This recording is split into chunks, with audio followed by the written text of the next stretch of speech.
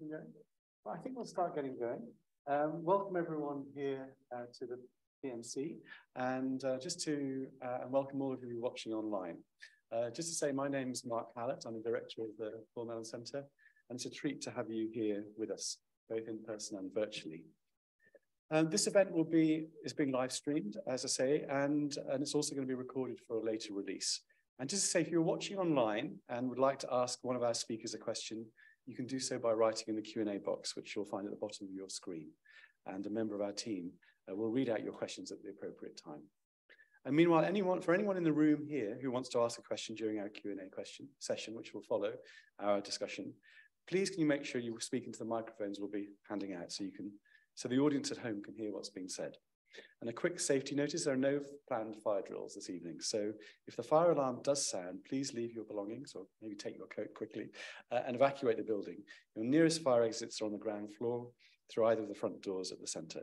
And please assemble outside number 28, Bedford Square, to the right as you leave the building, if we should all find ourselves gathered outside. So we've enjoyed 6 really wonderful papers over the past couple of months, given by some of our most distinguished and promising historians of 18th and early 19th century British art. Over the next hour and a half or so, we'd like to reflect with you, both here in person and with each other, and of course with you online, upon the programme as a whole, to explore what it might suggest about the ways in which British art of the Georgian period is currently being defined and researched and thought about. And a reminder, each of our talks, and that's the conceit of the programme, focused on an individual work of art. All of our speakers were invited to talk about an individual work of art and to use it to open up broader questions and issues. And a quick reminder of the series as a whole and its richness. In our first talk, Paris Spies Gans used Liza Trotter's portrait of Lady Caroline Lamb, exhibited at the Royal Academy in 1811, to kickstart a fascinating discussion about the role, presence and practice of women artists at the Royal Academy in that period. Secondly, my colleague Martin Marone, sitting to my left here, explored the life and the extended continuing afterlife of Henry Fuseli's The Nightmare, exhibited at the Royal Academy in 1782, and in doing so, troubled some of the more complacent ways in which the picture has traditionally been interpreted, or troubled some of the ways in which it's been interpreted that can be understood as possibly rather complacent. Thirdly, Esther Chadwick, who sits here to my right, discussed 2 portraits by Richard Evans, exhibited at the Royal Academy in 1818, of Haitian King Christophe and his son Prince Henry, and used them to think afresh about the representation of the black figure in the period, and about the ways in which the conventions of British portraiture or English portraiture could be turned to entirely new ends. In our 4th talk, Nick Robbins, who's sitting here too, moved away from the exhibition room. Interestingly, the first 3 talks focused on exhibited pictures.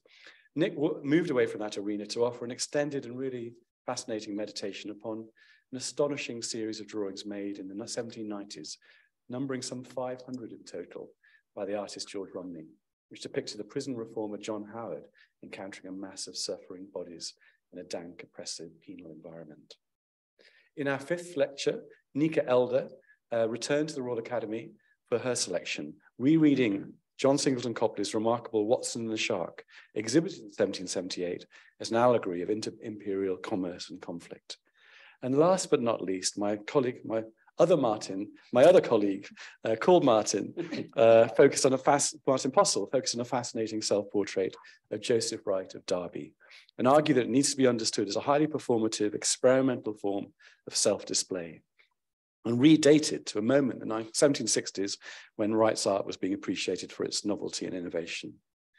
So I'd like to begin and open things up by asking my fellow panelists in turn really about what it was that made you choose the image you focused on in your talk. So I'll begin by a couple of us here in the room, and I will actually turn to the 2 Martins. So Martin Marone, first of all, what made you decide to choose The Nightmare? Yeah, okay. Well, firstly, there's almost a no-brainer in that The Nightmare is one of the most famous images of the 18th century, and it is a famous image in British art. And so insofar as the series as a whole is going to be revisiting works, some of which may be familiar, some of which may be less familiar, there was a chance to kind of revisit an icon. But it was the task or the opportunity to revisit which appealed, particularly because it's a painting which I've been in a fortunate position as a scholar and as a curator previously to write about and think about and present and actually display for over 20 years. I did a little book on Fuseli 2 decades ago, and I was able to include the painting in an exhibition at the Tate in 2006.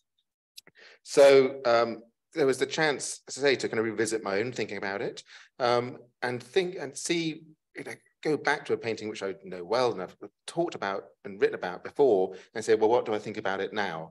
Knowing that there's a profound shift in perspective. And that profound shift in perspective comes because of a number of circumstances.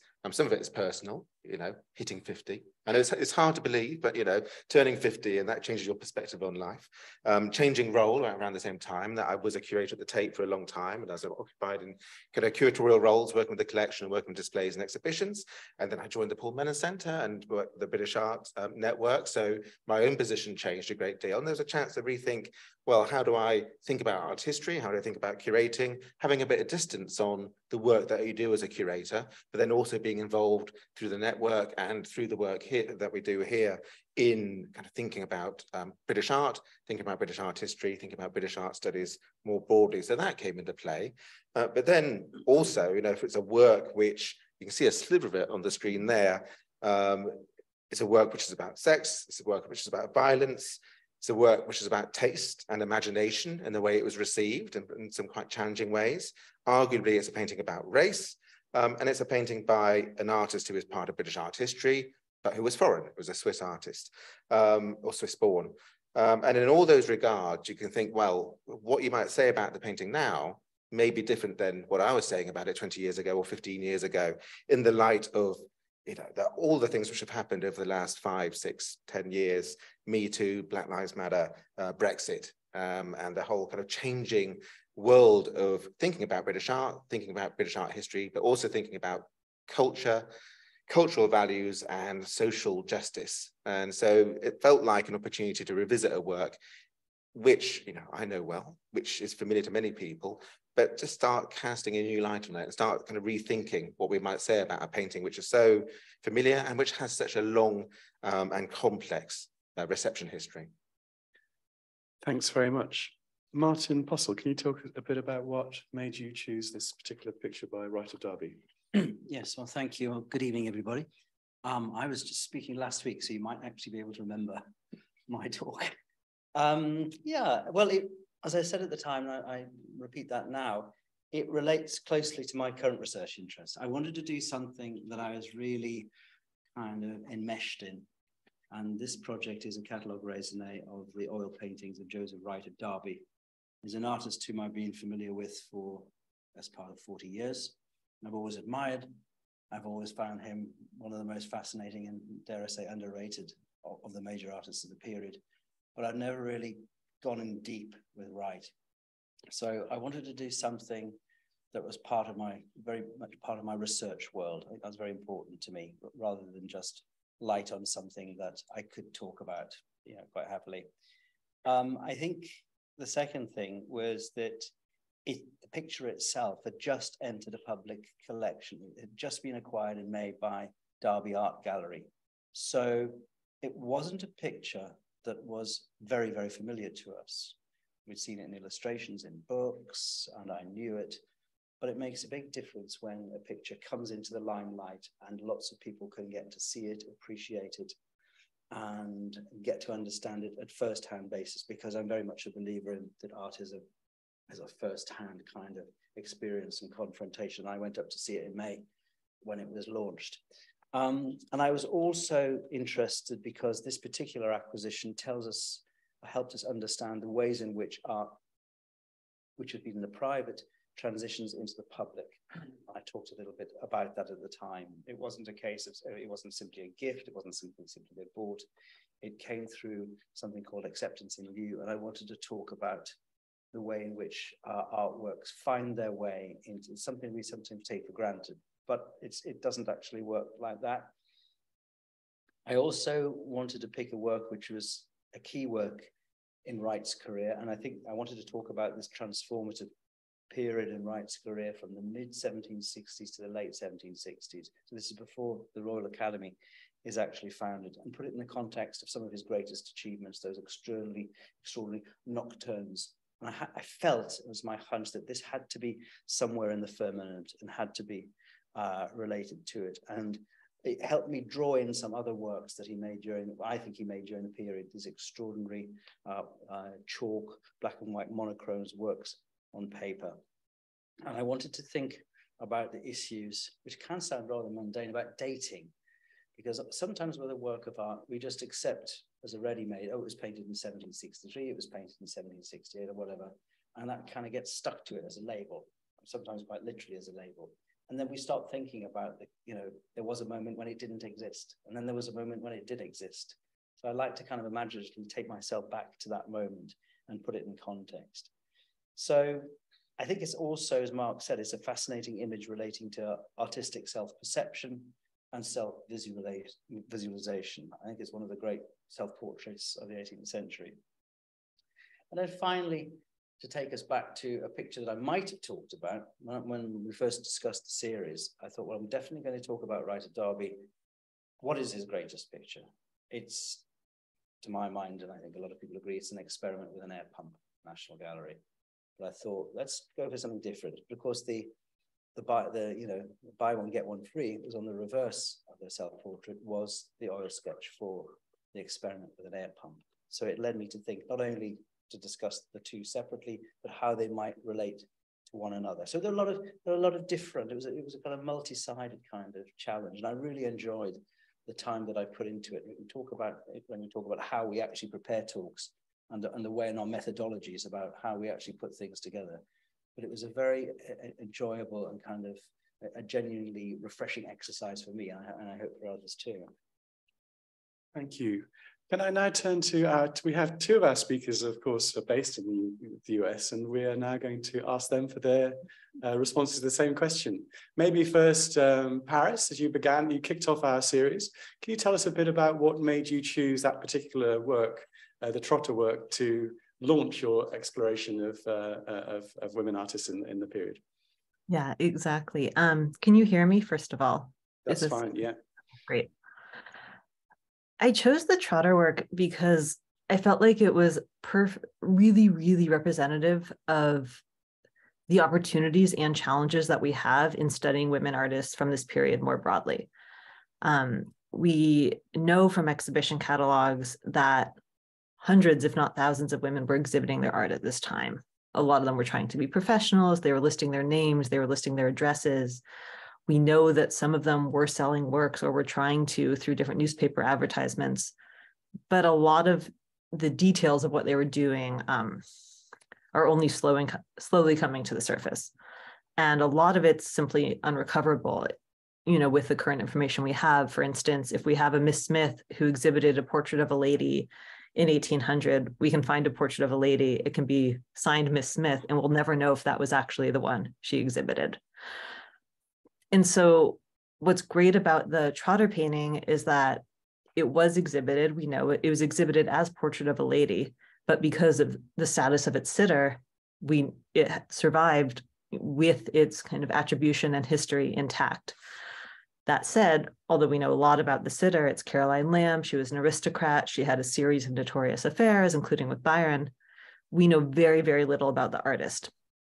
And so what this painting represents for me is all of the ways that we can open windows into what was happening for women artists in this period. And a lot of them are very oblique, and some of them are surprisingly direct. And one of the wonderful things about this prompt of choosing a painting and seeing where it can lead you, let me kind of use it as a launching pad into all these different directions of the ways we can recover, but more than that, really study in depth what we do know and start to compile that information to recreate what was an incredibly vibrant and active world of women artists, not working in isolation, but working alongside their male peers and kind of using all of the markers and working to achieve all the markers that, traditionally convey status and professionalism, and that of which they would have been highly aware. And so the combined relative anonymity of all of the artist and of the way the portrait was exhibited seemed perfectly symbolic for me. And then the really known quantity of having the painting survive and knowing so much about the sitter showed us how rich all of these works may have been, and many of them likely were, that don't survive. And so it felt like it really begins to scratch the surface and show what was there and what may be recoverable. Thank you. Nika, can you tell us a bit about Watson and the Shark and your choice of that picture? Sure. Like Martin, I really wanted to work on something that was at the heart of my research right now. And so that's work that's very much in progress. But I got to Watson and the Shark actually through Copley's early colonial portraits. So I'm an Americanist by training, and I started working on Copley looking at those early portraits that he did while he was still in the Massachusetts Bay Colony. And going even further back, I got into that project because I had been researching the material culture of slavery. And I noticed all of these fascinating objects and images that were circulating around the time that Copley was prominent in the colonies. And so I started thinking about his portraits in relation to the practice and institution of slavery there. And the fascinating thing in that work was that he, at that time, had not depicted any people of color. So all of the portraits were of white sitters. And every time that I was giving a talk on that material and was introduced as giving a talk on Copley and race, someone assumed that I was going to be talking about Watson and the Shark.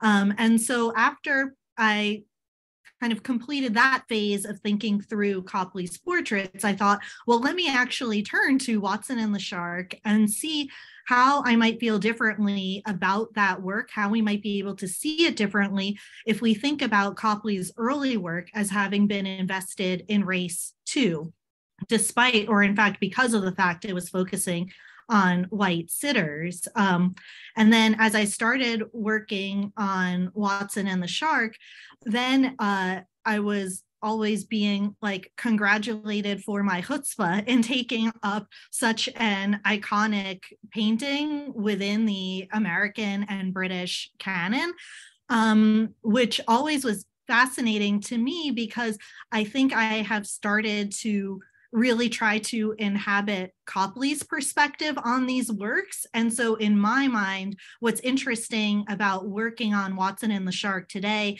and the reason why I wanted to make it the focus of my talk, was because I wanted to think through it before it was this iconic painting. When it was for Copley, his initial foray into history painting, when it was an experiment that he wasn't sure was going to pan out, and when he was really trying to do his utmost to make it a painting that would have lasting resonance. Thank you. Thanks very much, both. Returning to the room here, maybe straight on to you, Esther, if you could talk a bit about your choice of these two unusual and amazing portraits. Yeah, absolutely, and thanks, Mark, for this evening, and hi, everyone. So again, like Martin, Postle, and like Nika, it's a kind of immediate answer is that this comes out of some research that I've been doing at the moment, which is on the aesthetics of Henry Christophe and his court in Haiti more broadly. And I've been writing about those of you who watched my lecture, one of the amazing coins that was made by Thomas Wyon, showing Christophe as a Roman emperor that was sent to Haiti at his behest. And the two portraits that we looked at flash up in that work as kind of supplementary materials, but not the focus. So I wanted to use it as an opportunity to learn more about the portraits themselves. Because unlike the Nightmare, say, they are deeply uncanonical. And while they are known to historians of Haiti and various other, in other fields, they are really understudied in the history of British art and very much not on the British art radar. So I wanted to use this as an opportunity to shed some light on them, to share them with people that might not know them, and to then think about knowing about them can tell us or shed new light on other aspects of British art. So which is why, you know, this thing about what does it tell us to see them next to Turner at the Royal Academy, and what does their presence there tell us about the Royal Academy as an exhibition space? But in a way, I think perhaps a more interesting answer to this is that I'm really compelled by the way that these works collide both the most traditional kinds of British art history and the kind of old canon of British art history. Van Dyck, Reynolds, Lawrence, the tradition of grand manner portraiture. They collide, they force us to collide that history with, you know, some of the most kind of critical work going on right now in the field of critical race, in Black history, and the history of the Haitian Revolution. And what I'm interested in is art history that can bridge these things, that can both be attentive to our, you know, deeply inherited and well-honed history of British art that has been kind of generated over many decades and generations. And what you might think of as more critical speculative history that has to happen, say, in the absence of traditional archives. And it's that bridging that I think is very exciting, and that I want to try and do and want to encourage my students to do. Thank you. And finally, Nick. Well, yes, and thank you, Mark, and thank you, everyone. My story is sort of more contingent and personal in the sense that I've been George Romney, the subject of the talk I gave, is an artist I've been interested in for a very long time. And 15 years ago, somehow, I worked on a small show about a group portrait of him with William Haley that I started the talk with. Mm-hmm. And Romney has just continued to kind of fascinate me. But I think to the point about the kind of history of British art history, I think it's interesting how he's an artist who sort of comes in and out of focus, an artist who in his time was extremely prominent, extremely well-known, extremely successful, and then has, for various reasons, come back in and out of focus over time. So I think that's always interesting to consider why. The works that I decided to actually talk about, though, I chose partially being quite compelled by them. And it was actually an invitation from Esther a few years ago to talk at a workshop for a project she's working on that made me return to them. But the context was actually, you know, after the summer of 2020, when I was still living in the United States and thinking a lot about the role of prisons in society. Those works, when I looked at them again, I thought, oh, actually, this could be a way for me to learn myself and to think about the history of the way the penitentiary, the way the prison has functioned in culture, and what images do or don't offer us as a way of pressing back against some of those formations. So that was how I came to those. Thank you all very much indeed. Now, can I ask you all to reflect on what you think this particular set of talks tells us about the state of British art studies, or the study of British art in this period at the moment, and what reflections you might have about, you look at the series as a whole and the kind of preoccupations of the series. What things does that shout out to you? We can go around in order, or we can maybe move around a bit more flexibly. But Martin, to start with you. I'm happy to jump in because I think there's two very simple observations that I'd make. And I've got some initial thoughts about that, but I'd also be interested to hear what other people think. Firstly is, I mean, this series is called Georgian Provocations, series 2, I think. It's late Georgian. I don't think was anybody talking about pre-1760 material. So there are like 2 whole Georges missing. And I looked at what Georgian Provocations series 1, there was Hogarth, Richard Wilson. There was sort of, you know, it wasn't heavily early 18th century, but this is very emphatically post-1760. And I don't know if that was deliberate in organizing this, or does it represent, well, this is where the work is happening. And if this is where the work is happening, well, why might that be at this moment? And I wonder if what makes late Georgian, if we call it that, obviously it's an old-fashioned term, and it might be to do with things that were forming in the early 18th century, whether we could think about it as a kind of cultural field or a system for the arts, are pretty firmly in place by the 1760s and beyond. You think about art exhibitions, think about art criticism and commentary, think about the Royal Academy, that's 1768, 69. You know, there's a kind of institutionalization, and that work is done. It's almost like you can start looking at other things once the art world is formed in a particular way by the 1760s. So, but I'd be interested to know, you know, what other people thought about that periodization. The other thing is about genre, right? Where's the landscape? I think you had Richard Wilson in series 1. Probably wasn't a lot of landscape, but actually, if you think of where modern 18th century British art studies really took off and developed, became, you know, arguably a very exciting kind of field, it was with people working on landscape in the 80s and 90s. Landscape and property were so squarely at the focus for a long period, including into a period when art historians started to think about empire a bit more. I think of Diane Kritz's book, which is kind of landscape based, or Jeff Quilley on Hodges. So where's the landscape gone? Okay. Any other thoughts from panelists about what the series has told you about where we are with British art studies right now, of this period, or of the late Georgian period? Well, I mean, again, a very simple, well, first of all, just to respond to you, Martin, I mean, it is interesting to what extent Georgian is a helpful descriptor for us here, because I imagine that 1818 and the Haitian Revolution doesn't feel very Georgian to lots of people that think about that material, you know? I mean, it is technically late Georgian art and it's late Georgian context, but it's an interesting, you know, I think that word Georgian has such particular resonances in the history of the study of British art.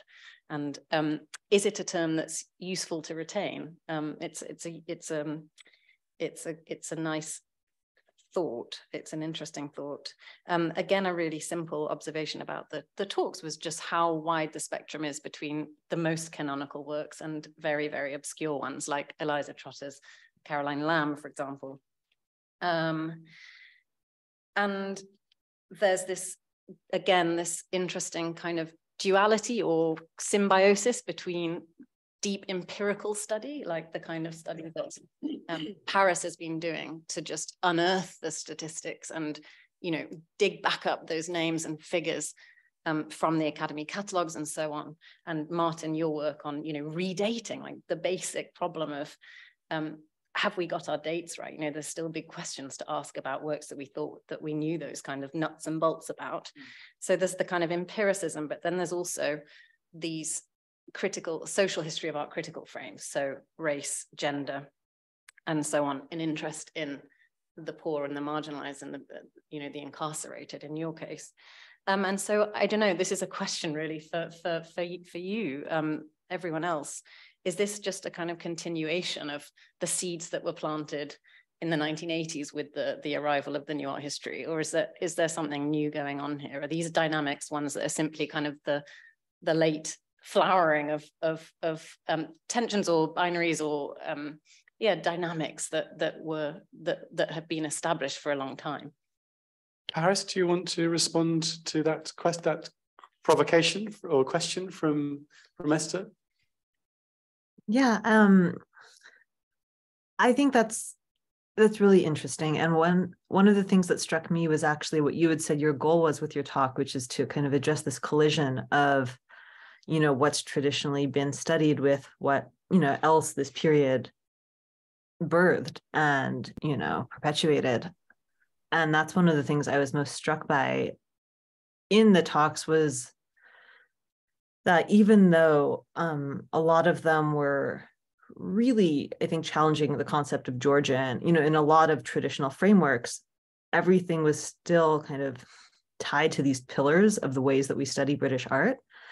And I found that fascinating, you know, that no one's really challenging, as far as I could tell, the basic infrastructure of the discipline, but they're changing the ways that it's applied and what it's looking at and, you know, what falls under it.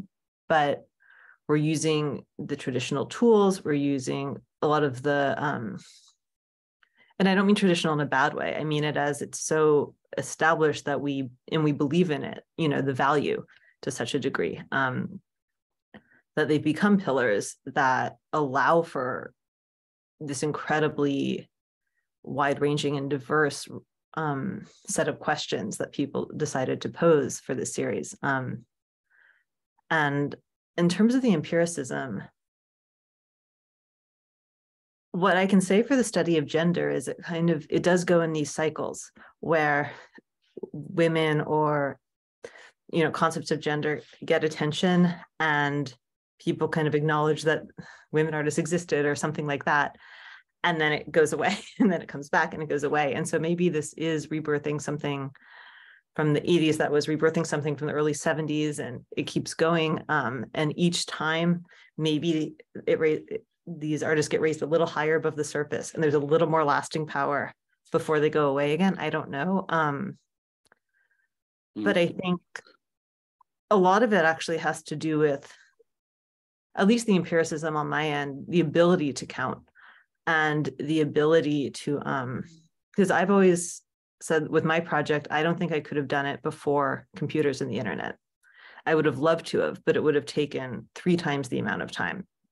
But being able to type up names, to have different categories, to cut and paste, to use Excel, let me come to, learn in a way that I just wouldn't have been able to without these tools. Yeah, I think that's a really important point for us all to acknowledge, is the transformation of the kinds of work that we're doing thanks to the digital and online resources.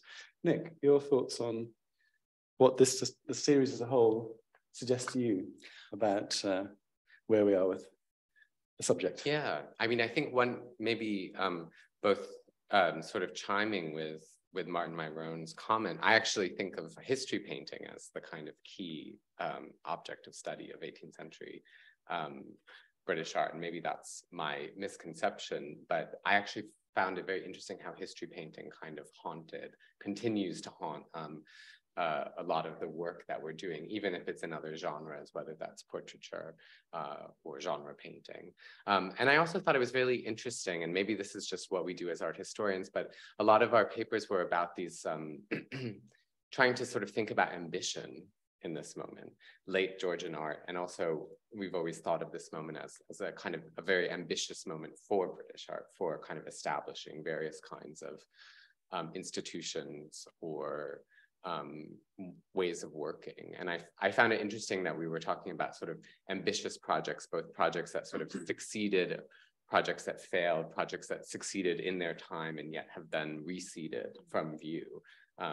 And so I'm not sure if that is a direction the field is going in, but I found it interesting that a lot of the talks centered on these kinds of gambits almost of artists, the kind of wagers that they were, or patrons, both artists and patrons. And maybe just to sort of add just a footnote to that, I was curious, not in all of the talks so much, but certainly in your talk and in Martin Postle, and indeed, I think you, Martin Myrone, this question of biography also kind of haunting a little bit, like what we do with the artist's biography. And it was fascinating in the questions, for example, that came up after your talk, how much people wanted to come back to Romney and Romney's biography and Romney's psyche and all of that. And that did seem to be something that was in the air for much of what was being said, but not a thing that we were, tackling head on by grabbing the bull by the horns. So that's something to add. Yeah. Martin Postle? Oh, what's the food for thought there? Yeah, that word, sorry, microphone. That word collision that you brought up, I think is kind of key in all this, that your portraits definitely did. These 2 portraits that you explored, whether they were consciously colliding or not, I don't know.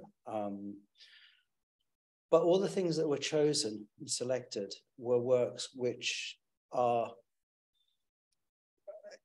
kind of gave a new edge to what was going on at the period. And obviously I go back to Wright of Derby.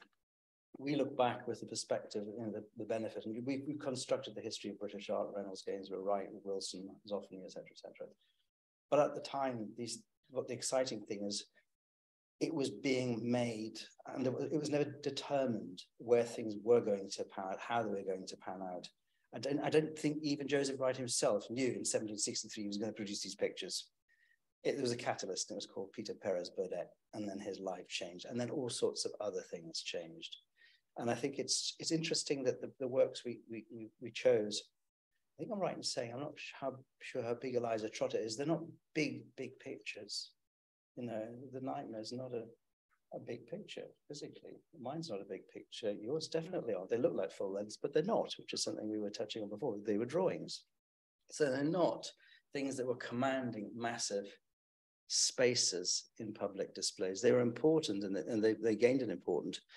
I'm always fascinated by the fact we talk about exhibitions, and exhibitions are important, and it was exhibited then, and people saw it, but it was just for a fleeting moment. They saw it for a week, and sometimes there was no record. It just disappears, and it goes back into a private collection, like my portrait, and it just vanishes. And even pictures like the experiment with an air pump in the orrery, by right, they disappeared too.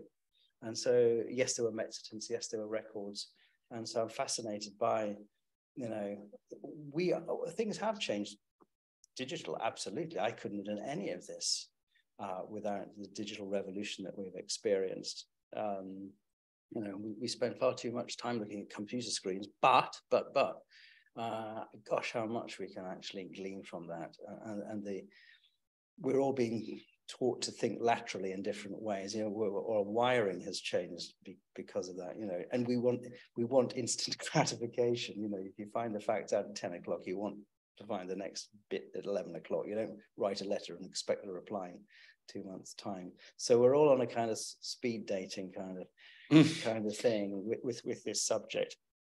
But, you know, so we weren't, looking back, I think, you know, if I go back, so 30, 40 years when I was a sort of student starting out, I would have been surprised, both as a student or attending lectures, to have a series of lectures as diverse and different and kind of as colliding as these were, you know, because it's a public lecture course, but we're not trying to tell the history of British art. We're not trying to suggest that's the canon or it's not the canon. And I think what I appreciate is the freedom that people have to explore and the respect that people are willing to take on this stuff and to think about different methodologies, even though they may not be the way that we ourselves think. We're very open. I think that one of the good things is we're very open to thinking of the possibilities of stories and narratives. And you know, I think there are. So to me, it's been, you know, it's been sort of pushing boundaries back. We could, I suspect, you know, what question we didn't ask was, well, if you hadn't done that, what would you have talked about? What would you have talked about? And I bet we'd have all come up with half a dozen things. You know, I could have talked about Thomas Bewick, for example, who I really have a lot of time for. And that's an entirely different world. You know, I mean, we have so many different ways and so many different. So it's a very kind of rich vein. And I would say this because I work for the Paul Mellon Centre in British Art. I think it's extraordinary just how varied and diverse the field has become in the last 10, 15 years. Nika, could you tell us a bit about what your reflections are having with oversight over the series as a whole?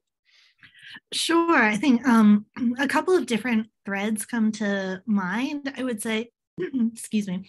One of them is something that I think a few people have touched on tangentially, but I was really struck that there was a simultaneous focus on these major iconic figures and then this resurrection of like quote unquote minor artists. And throughout, that's something that I've been thinking about. And it seems to me that one of the productive issues that brings to the table is not necessarily, you know, sticking with those categories or reevaluating who should fall into which one, but instead it does seem to reflect a broader kind of interest in thinking through the figure of the artist in the stories that we tell. And I think this goes back to what Esther was saying about biography too. This seems to me actually very emblematic of our moment in art history more broadly, of really thinking through how do we return artists to art history, but in a way that is more equitable and expansive and maybe illuminating and insightful than has been done in the past. Like this seems like a natural evolution from the post-structuralist turn.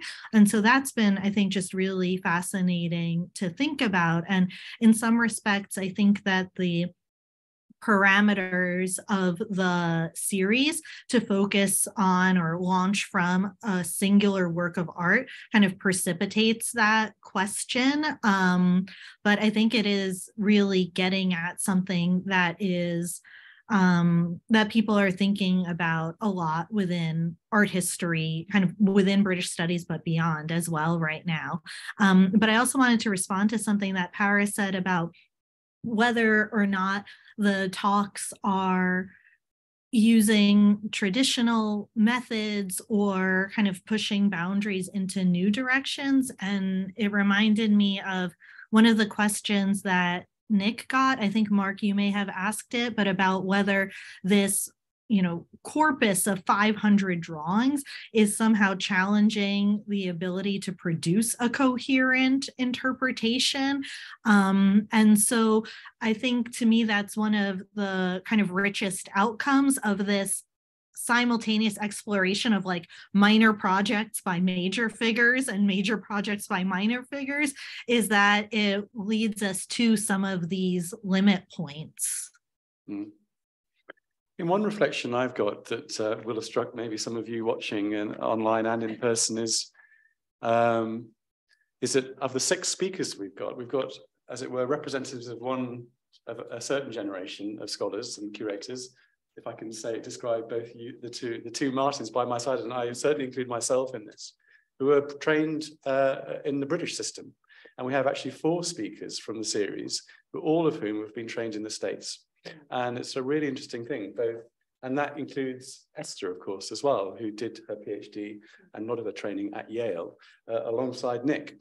And so it's really interesting to think about whether the ways in which this field has been transformed by the kinds of approaches taken, not both at Yale, but also at places like Princeton, where Paris studied. You're as you said, you're an Americanist, Nika. So it's interesting to think about the way in which the field has been shaped and reshaped by the attention, the questions and the methods that are being promoted in the American university system rather than the British one.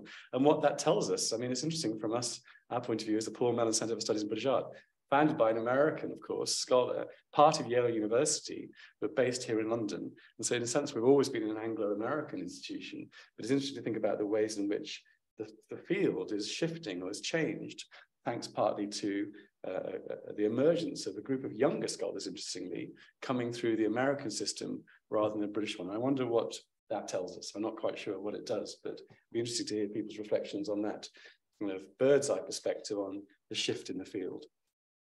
I guess there's something to think about here about or something to consider here about the social and the kind of political environment in which the discipline is formed, and harking back to that question, which I think can be, it is a question about a focus on landscape as in the 80s and 90s, I think John Barrell and Michael Rosenthal and David Solkin and so forth, a number of really kind of key publications has opened up British art studies, 18th century British art studies in a particular way. And the way that retrospectively, at least, well, no, I think even at the time, there's a sense that there were questions about class and property in Thatcher's Britain, which helped shape that intellectual work and that kind of intellectual project. Of course, America had a different kind of context, and maybe you can argue that that wasn't there. I was thinking about this evening and what we were going to talk about. I had a look at a review article that Douglas Fordham did in 2012. So it's 10 years ago now. And he was sort of reviewing this civic humanist tradition and saying, well, actually, we need to move beyond that, because the blind spots that there were within that civic humanist focus, which is kind of focusing on notions of property and class and propriety, which fitted with or which connected with political concerns in Britain in the 70s, 80s, and 90s. And what he was pointing to there as well, the blind spots around empire, around slavery, around the global and state building. And you think, well, I think for Esther and Nick, I mean, Yale in the years after 2012 actually became kind of a hotbed for some of that thinking, which I think has sort of informed this series as well. So that's that shift in what the political and kind of intellectual environment age, which might be kind of driving those points of emphasis or direction. And I mean, just to add to that, Martin, that it's no coincidence that that turn to empire and the global in British art, and particularly questions of race within British art, has been driven from across the Atlantic. That perspective that the Atlantic distance gives you on this question of empire is really crucial to that, I think. No, I was also going to add, I mean, this is partially specifically for Nika, because I was really struck in her talk that she was reflecting or sort of thinking about this painting both as an Americanist, whatever that means, and as a British art specialist, whatever that means in this period, right? Because I think that was part of what was so fresh and exciting about that talk, was sort of both thinking about how this particular work, Watson and the Shark, and I actually remember with my, orals fields in graduate school, there were paintings that I put on both my American art list and my British art list, and they function very differently in those two canons, what they mean in those canons, Benjamin West's work being the other key example. And so I thought that was really interesting about how what British art means when it becomes opened out to, in maybe ways that hasn't always been, to scholars trained in other kind of methodological preoccupation. Paris, Nika, do you want to respond to these reflections around this shift? Yeah, Paris, maybe, first of all. Yeah, I was thinking about that too, actually, kind of where everyone is coming from as I was listening to the talks, and the generational and the, American educational background. And I don't want to just repeat what Esther said, so I'm probably going to defer to her here. I think that the American perspective is really, really crucial for the empire conversation. Not that it wouldn't exist otherwise by any means, but I think that the distance of the Atlantic, as she said, allows for a type of reflection that has then been integrated in an incredibly interesting and fruitful way. I also, I was trained in a history department, which I think is another angle here, by a historian who was trained in Britain. And so this cross, Atlantic exchange goes in all of the directions, but it also certainly had me posing different questions, I think, than if I had been trained in an art history department, or if I was doing my project under the alms of one. And I think that the cross-disciplinary aspect, nevertheless, was part of many, many people's talks. And I wonder about that as part of this moment as well. Because— okay, thank you. Oh, sorry, carry on. No, that's plenty. Okay. Thoughts from Martin, Nika, anyone else about this issue? Yeah, I'm just going back, because I've got a reasonably long memory in terms of the history of art and training. I remember when I kind of got going in my 20s, there was always a kind of matching up between the artist and the art historian. So you were the Reynolds person, you were the so-and-so person, as if you had this kind of right of ownership. And, you were deferred to if you were the person. So who was the Lely person? Or who was these days, it's kind of thankfully, it's not really the case. Even if you're writing, as I am, or proposing to write a catalogue raisonné, you don't suddenly become the right person or the wrong person. So there was this kind of ownership, and I think that spilt out into all sorts of other interesting things about national culture and the ownership of objects and objects in private collections, and who has the right to speak and walk the floor and enter the buildings and the collections. I spend a lot of time in private collections, and I really enjoy it in many ways, but I realize I'm entering another stratosphere when I do that. And the way in which you're allowed, even now, the license to speak and talk about certain things in certain places is quite interesting. That it's this kind of residual. And I think we can all think of David Salkin and Richard Wilson, having the temerity to maybe offer slightly different view on the subject, be rapped on the knuckles for doing so, perhaps because he himself was Canadian, or perhaps because he was saying things about a great national figure in British art. But it's actually fascinating as that narrative has unfolded since, what was it, 82, when David did that show. So I think it's fascinating the way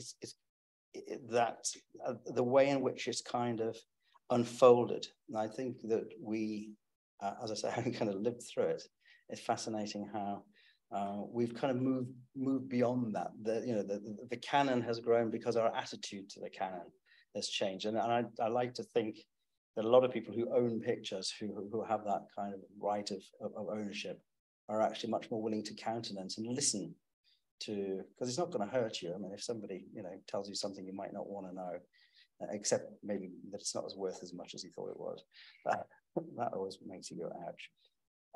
But I think there's a much, I would hope that there's a much freer flow in that sense. But as I say, public and private, these are objects at the end of the day. They have places, they're in museums, they're in properties, And you're still very fundamentally loyal to connoisseurship in some ways. I mean, that's what your talk in so many ways is about, wasn't it? I mean, it's about, we were talking about all these changes the discipline has gone through, but the focus on dating, a lot of focus on attribution in the talk about who this picture might be by, who it might be of, dating. I mean, and that idea of that kind of attentiveness, that kind of visual comparison analysis was right at the heart of your talk. And in many ways, what's interesting is that you still very much believe that kind of work is crucial and that it's not outmoded, or it's no. I mean, in many ways, your talk was promoting, a mode of thinking and approach that I think maybe hasn't had attention. That's true, Mark. And I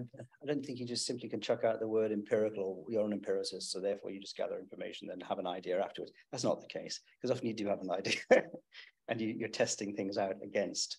But it was interesting talking to, thinking about other people when you approach something. So Esther, when you came across these portraits, they're not well known, so you had to forge a path through.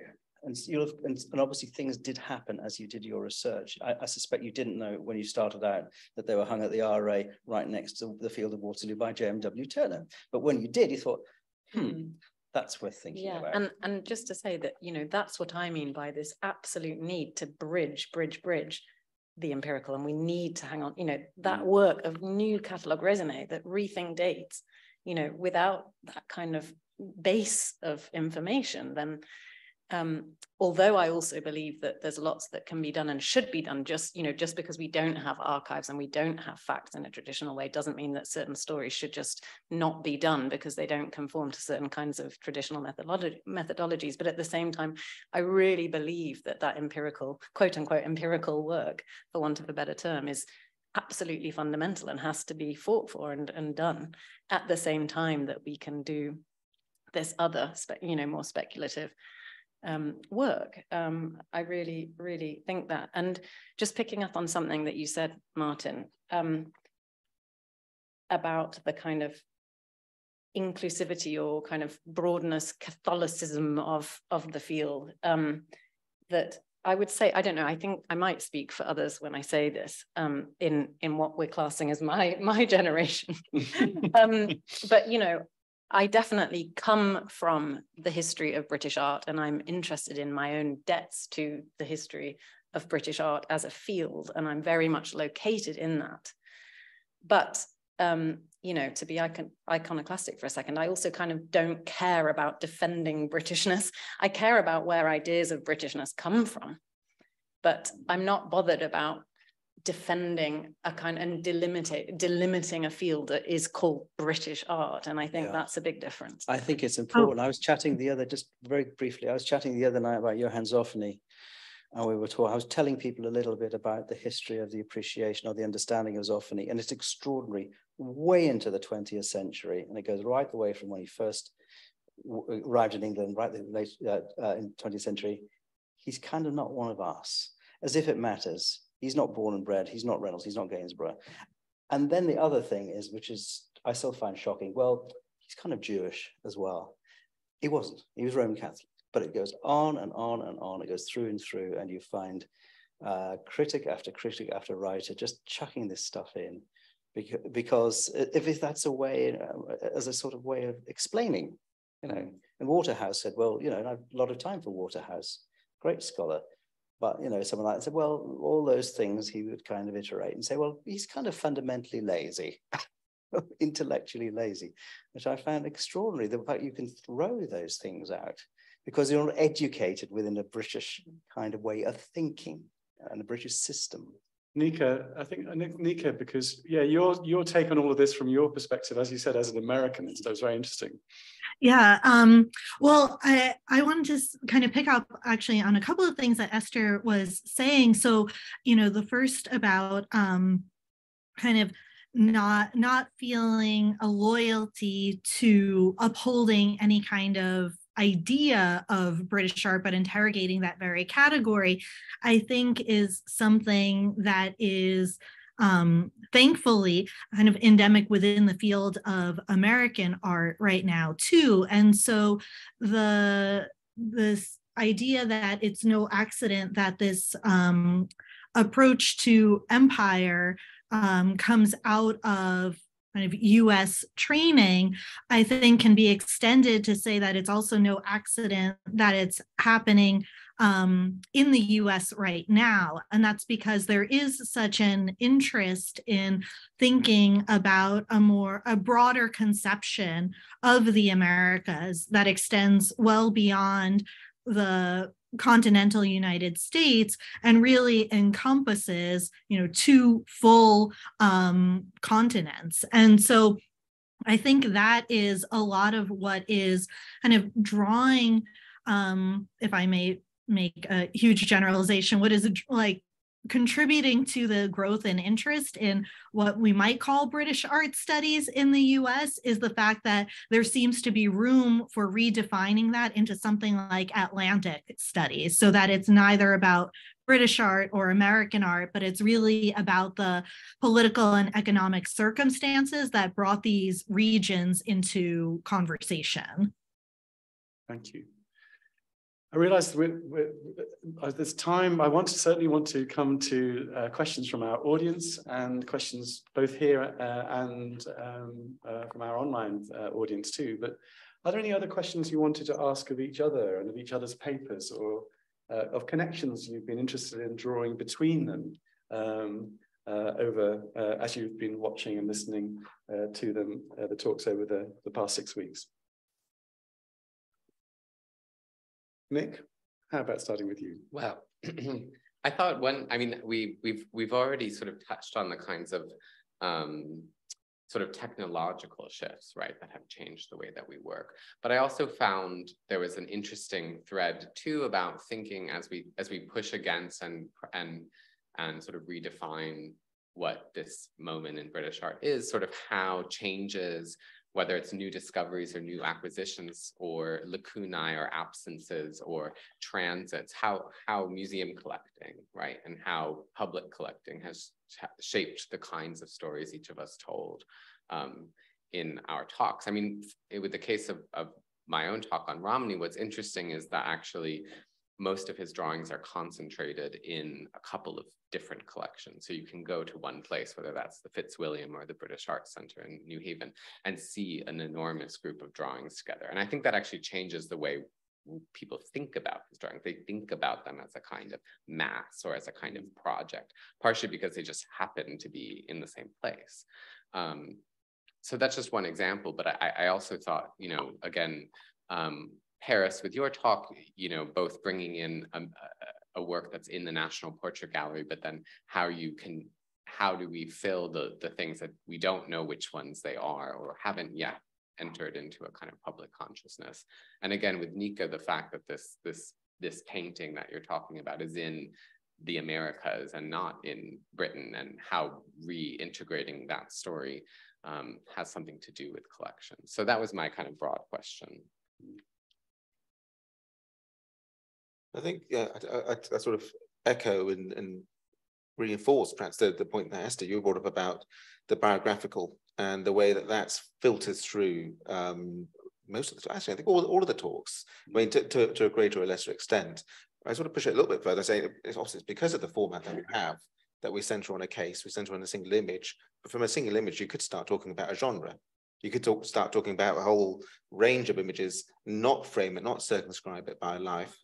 So I think there's some common ground here in the way that we are able to deal with a case and think about a biography, not as a limiting thing, but as something which actually allows us to understand a position or a kind of positionality which a work might take in relation to a whole set of circumstances which we understand better now than we did 10, 20, 30 years ago in terms of print culture, in terms of exhibitions culture, all those sort of structural things about what the Georgian art world or the late 18th century art world looks like. That work has sort of been done, so we have a foundation to move towards the case.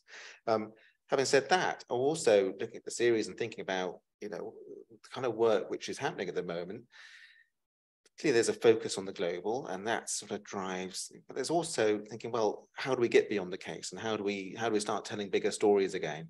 And the diversity which this series represents, and which we see in the field, is clearly to be celebrated because it means we're going in lots of different directions.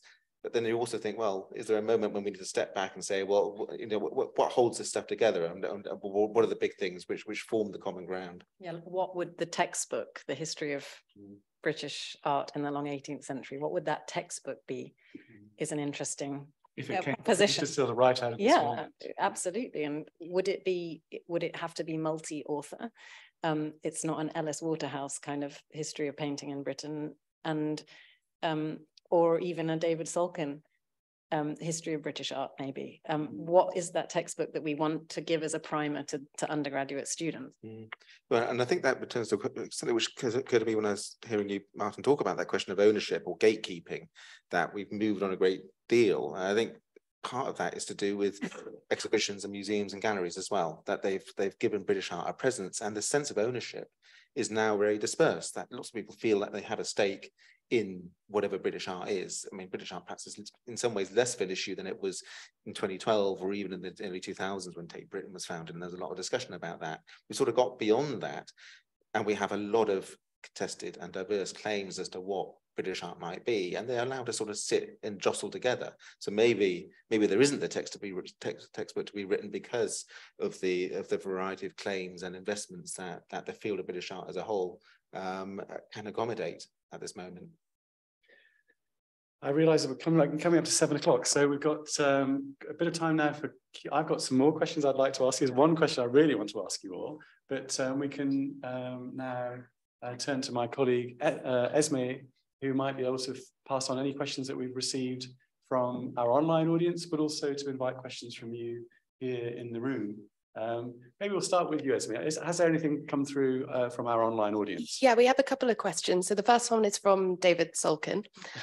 So in 2004, the late Angela Rosenthal published one of the first interventions into British art history that seriously attempted to bring race into the picture.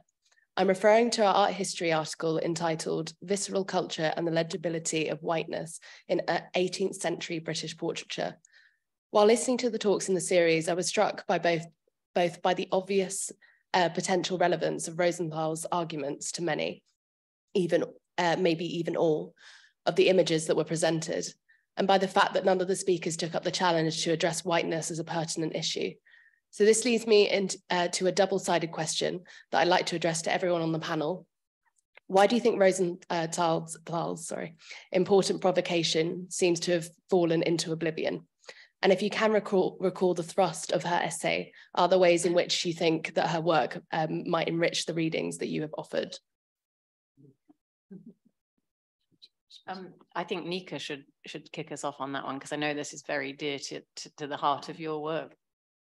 Yeah, thank you so much for that question. I think it's a really important one, and I completely see what you mean about the article's relevance to the various talks throughout the series. I have kind of a two-part response, maybe one related to my own work and then one kind of speaking for the field, if I may.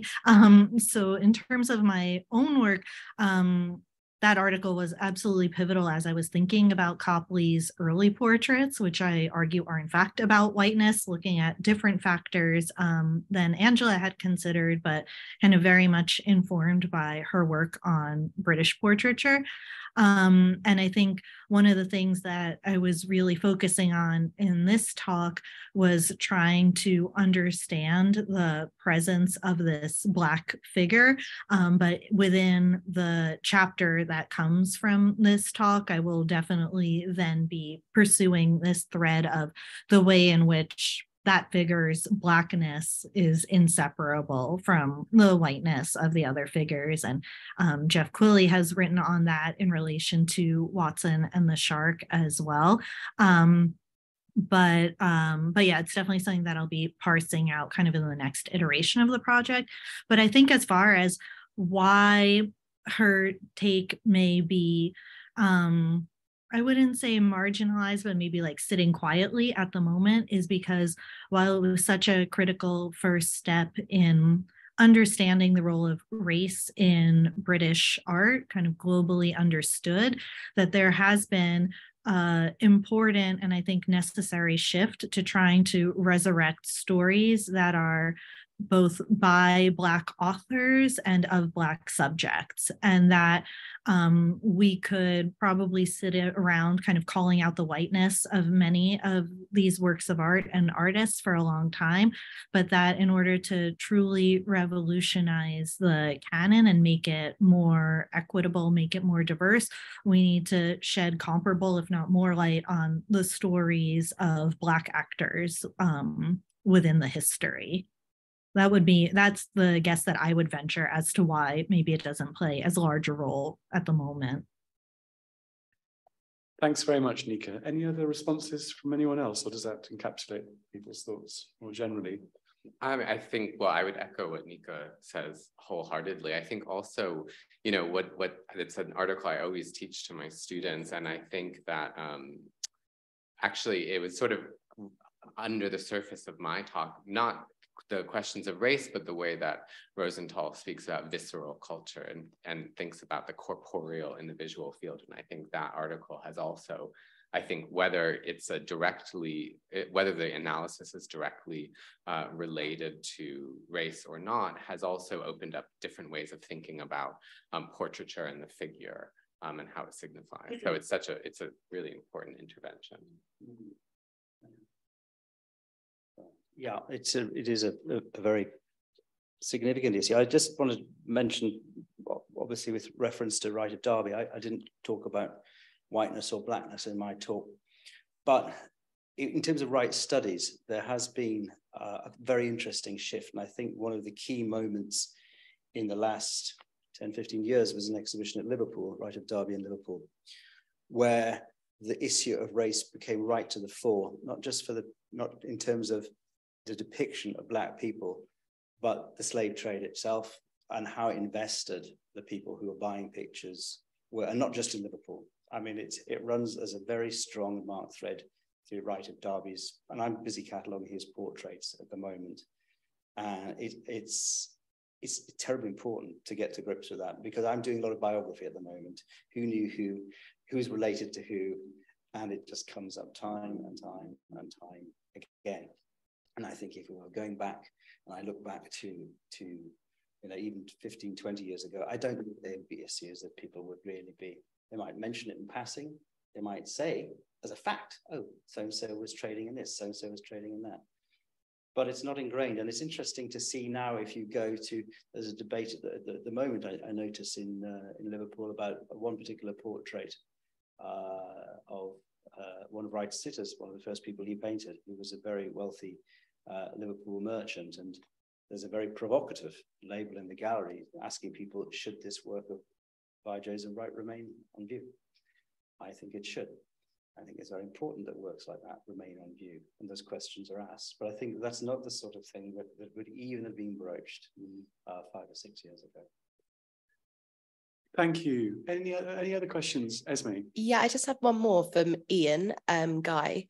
And so Ian says, where does concern for the Anthropocene fit into current 18th century British art? Yes, Nick, maybe we will turn to Yeah, you. but I think I might have disappointed Martin when I said what I would talk about, because I work on landscape and ecology, and I refused to talk about that for whatever reason. I think it's absolutely crucial, and I think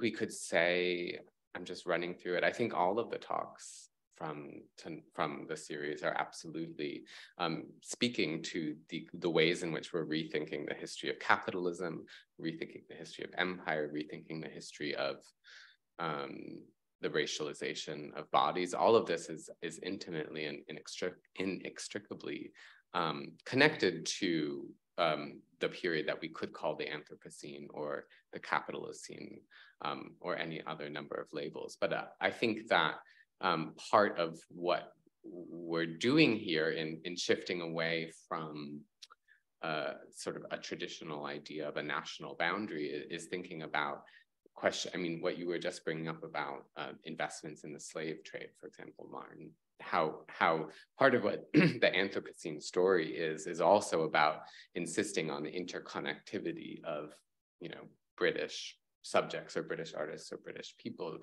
to other histories of environmental extraction, and of the kinds of remaking or terraforming of the world that really accelerated in the late 18th century. So the moment we're looking at. So I think it was there, if not articulated, in a lot of the talks. I mean, I'd also just remark that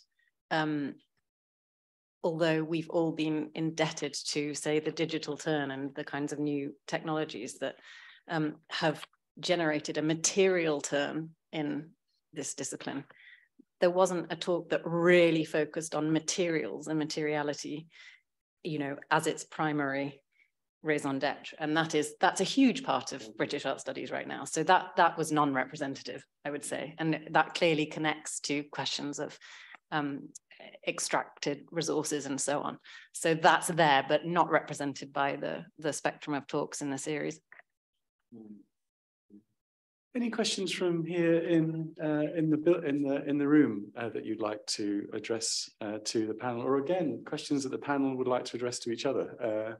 Any questions that have come out from either individual talks from the series or reflections on the series as a whole? We'd love to hear any reflections or responses from you all. Yes. I have one question. If you just wait for the mic. One question. Oh, thank you. Can you hear me? I wanted to get back slightly away from the historiography, back to the art and the history itself. And in particular, I want to think about, or to raise the subject of the artist and his, and they're all been his and her, geographic and intellectual hinterlands at the time. And I'm thinking particularly of Joseph Wright of Derby. Derby then being one of the newer major industrial towns in the UK, and also the spin-off branch of the original Lichfield Lunar Society. And I believe that, I don't think that Wright was actually a member of that, but he was closely related. And I think he was a friend or knew Erasmus Darwin and people like that. And I wonder if him working in that environment, how that influenced it clearly influenced what he painted, because he's not a painter. He's a painter literally of the Enlightenment in paintings like the Orrery and the Experiment with the Air Pump. But generally, how does working in a period when almost everything you held true was actually changing almost on a weekly, daily basis, how did that influence him, do you think? And how does that apply to the other artists, their geographic areas where they were working? Okay. That's a big, broad question. It's a big, broad question. And I've got final one on that. Why is David? Let's hold on to that. No, this is a simple one. It's very related. Why is Joseph Wright of Derby rather than any other artist of that? Why geography? Clearly important. Yeah, because he was known as Joseph Wright of Derby at the time. He was identified very much with Derby itself, and he worked out of Derby and through Derby. And yes, he did come to London. He trained in London, as we talked about it. But you're absolutely right. His hinterland, Derby, the Lunar, he wasn't a member of the Lunar Societies, we know, but he knew them all very well. And Erasmus Darwin was a close friend. He painted his portrait, several versions throughout the 1770s and then again in the 1790s.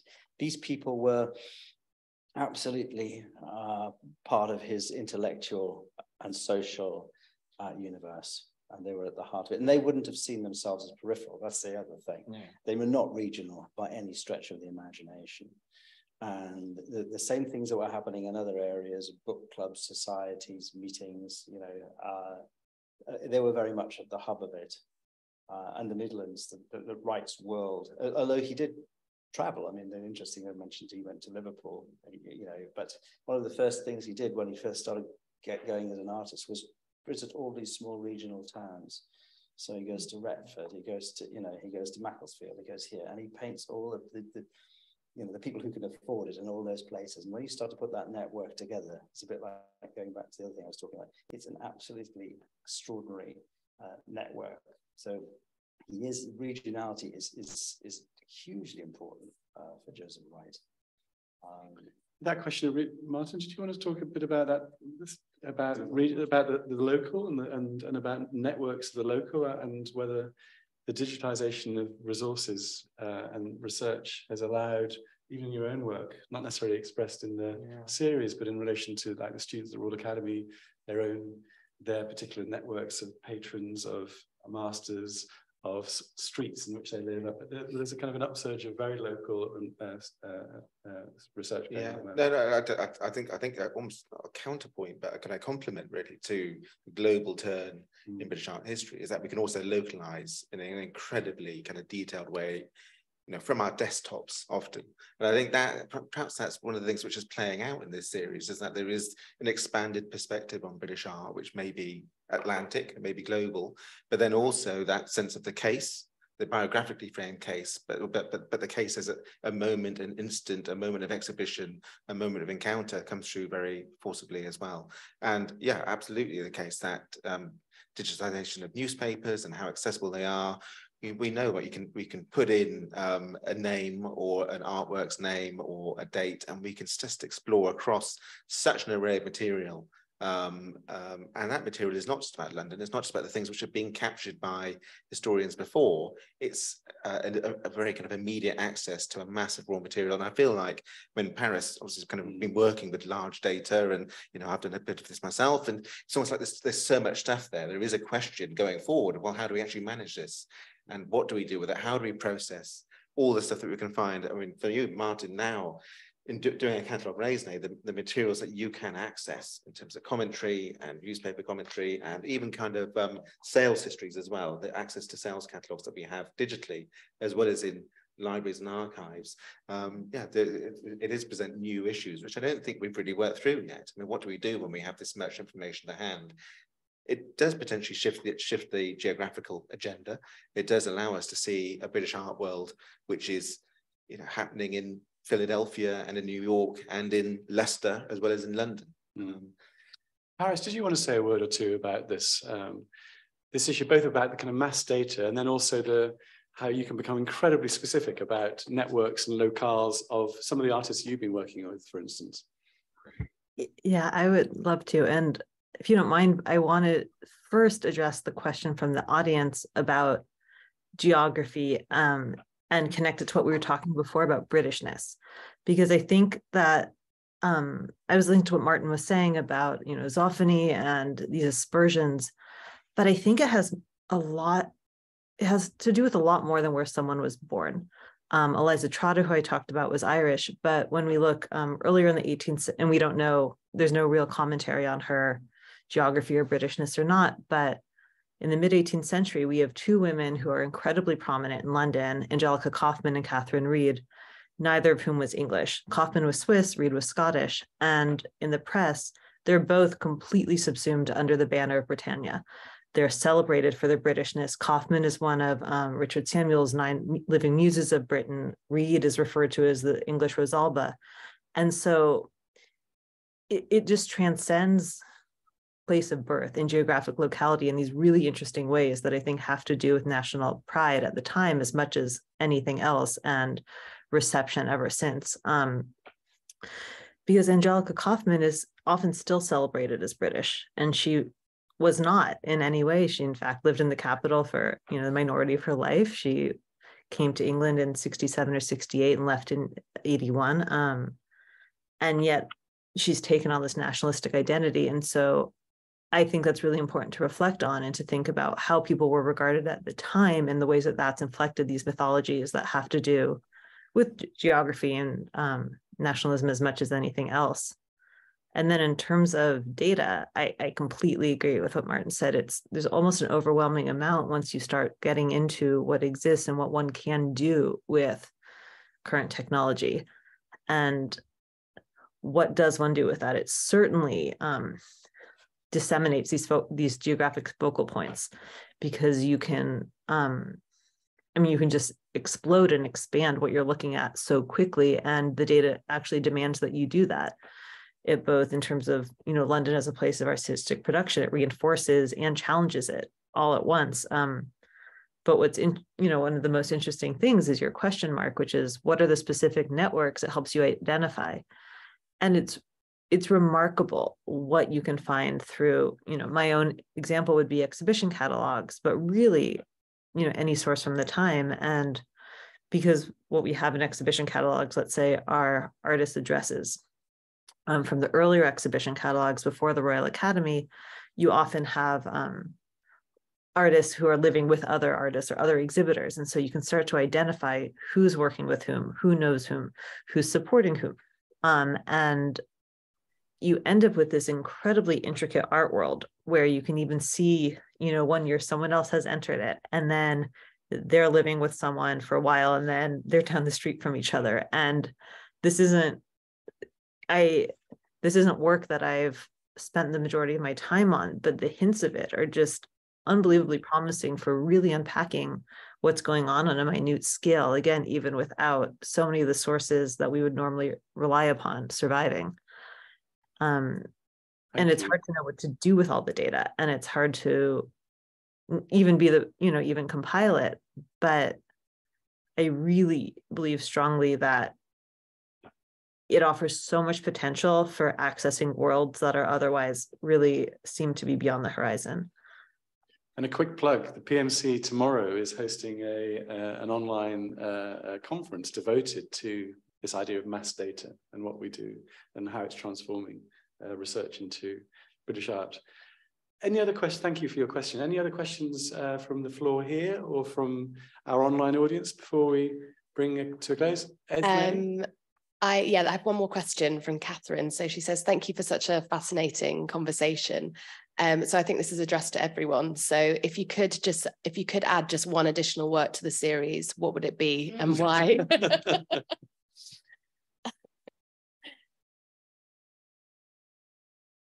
Definitely put you on the spot.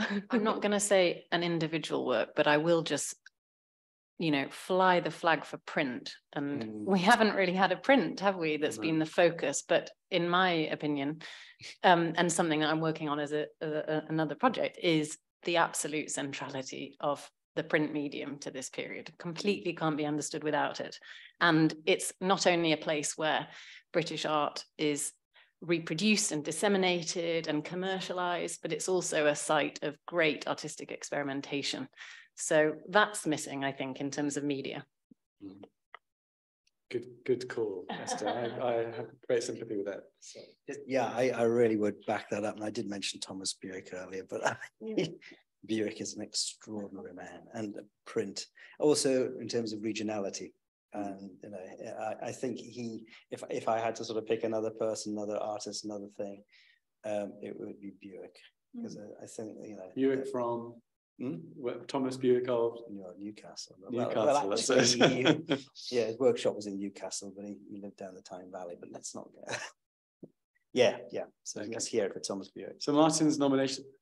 Nika, what about you? Which work would you choose to add to our mini pantheon of individual choices?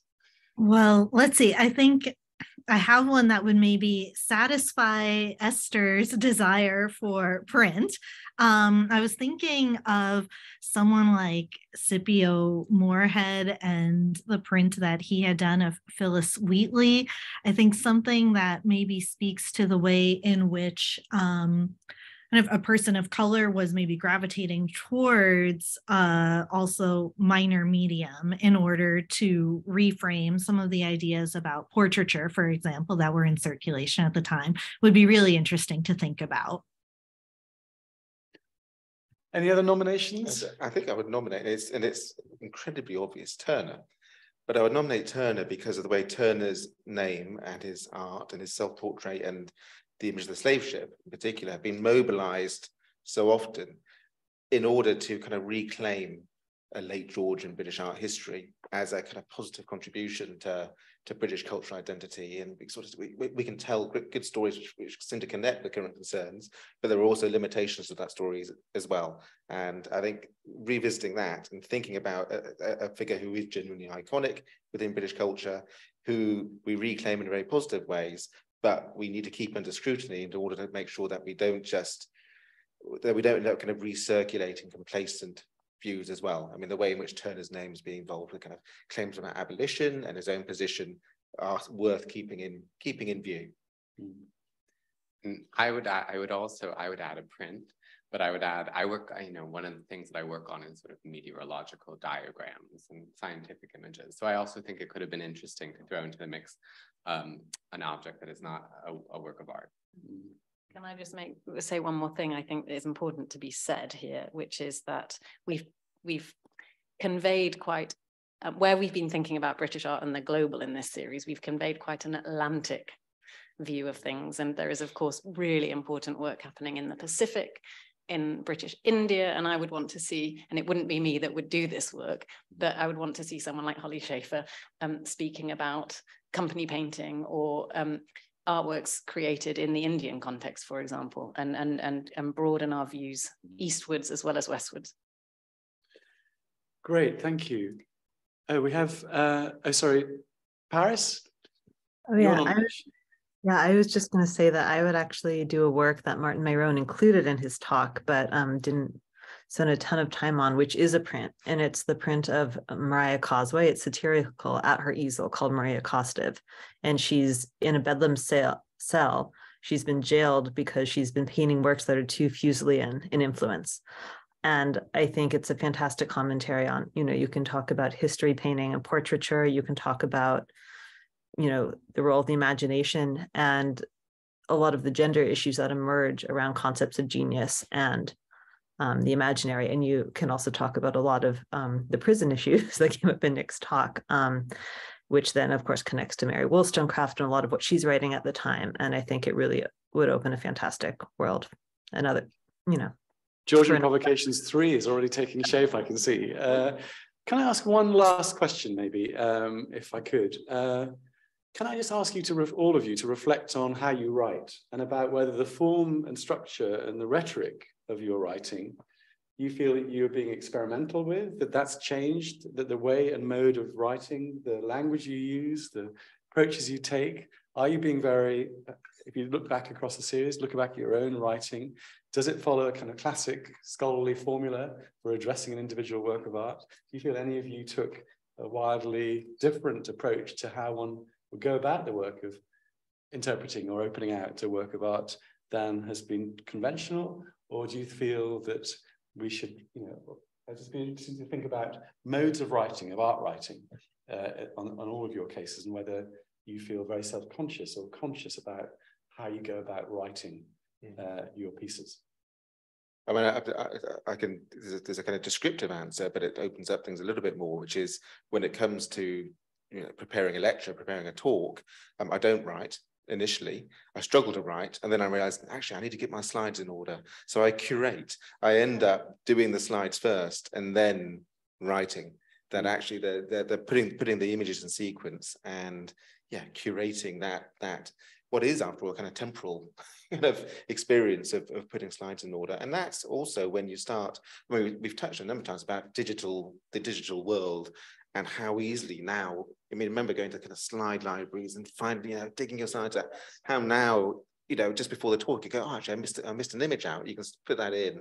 So that kind of digital economy that we're in, and what it allows us to do is to move images around and to grasp images which are often not iconic or not familiar or not part of the canon, and mobilize them and put them in association with one another. So that's it is a visual medium, and PowerPoint allows us to do art history as a visual medium. And I mean, I think to that point, one always ends up writing better things that are eventually published if they were first written to be spoken.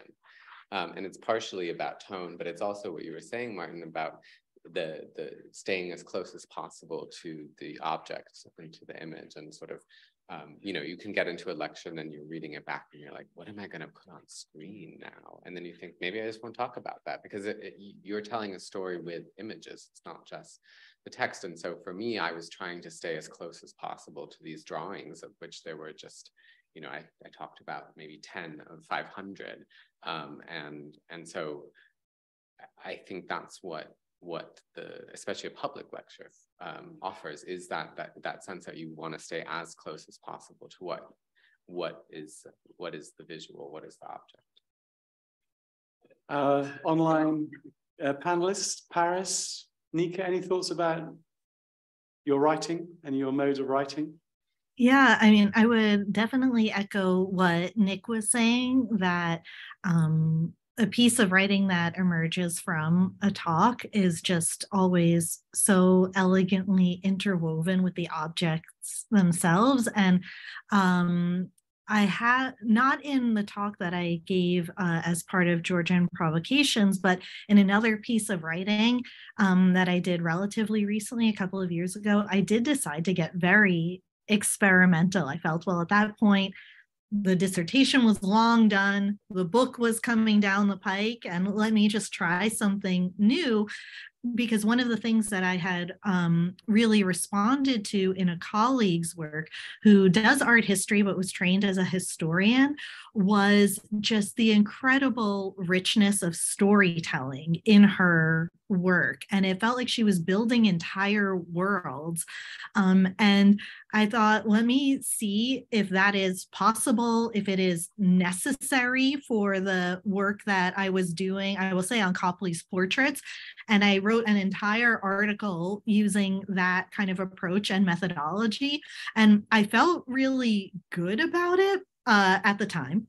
And then I went back to it months later, and I thought, this just is not necessary for what I want to say about these paintings. And it was a really helpful experiment. I will say that the editor to whom I submitted this article very much agreed with me that a lot could be taken out. But I'm happy for having done the experiment. It really taught me that that art historical writing isn't just about kind of repeating conventions, but is intimately tied to the kinds of arguments and interventions and claims that we want to make. Thank you. Paris, did you want to add your thoughts on this?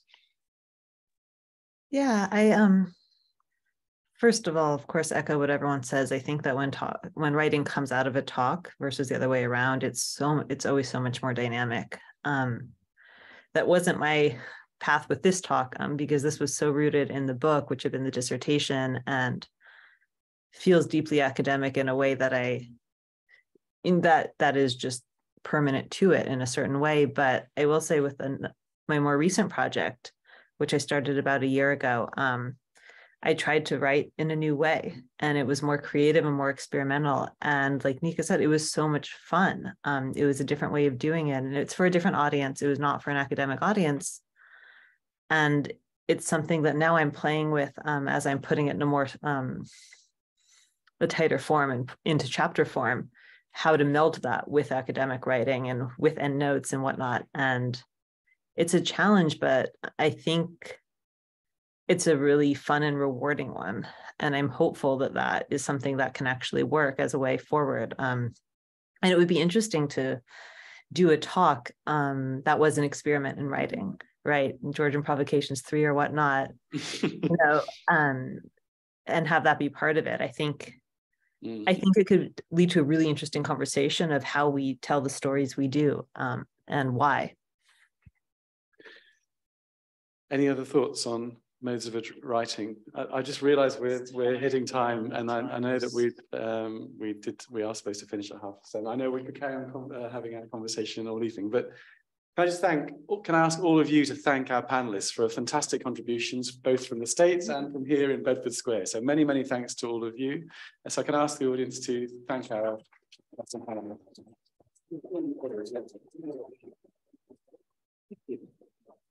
Thanks so much, Paris. Thanks so much, Nika. Thanks to all of you watching online. It's been great to have you with us, not only tonight, but throughout the series as a whole.